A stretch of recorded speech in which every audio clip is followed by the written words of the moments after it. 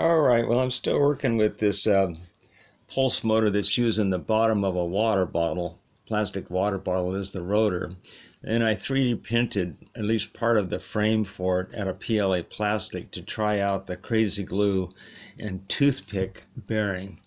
And this is coming together pretty nice. I like what I'm seeing here. And the combination of the crazy glue and the graphite makes for a pretty darn good bearing surface. And then you just lubricate both surfaces with the pencil lead, and you don't have to use oil.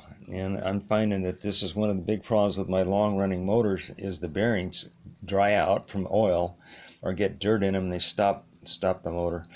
You use graphite, you don't have the problem with the oil. So anyway, this is running on just solar light in my kitchen coming from a window. But I found something else interesting I thought I'd show. See this? This is a reed switch driver, works over a reed switch and a coil of wire. If I put this up here next to this,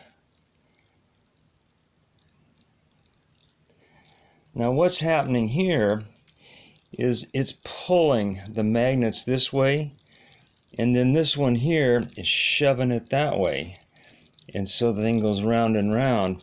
But also, that reed switch usually is a bugaboo because it attracts the magnet. But in this case, because it's attracting it, it's pulling the magnet this way. When the thing fires, the electromagnet shoves it that way. This thing here goes off and shoves it around again. And that worked really, really good. And I thought that was a fascinating thing to share, is you're taking advantage of the attraction going toward that reed switch.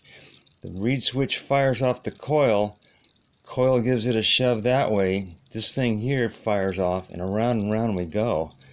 And that was pretty neat find. Anyway, that's the latest with this little project. Thanks for watching.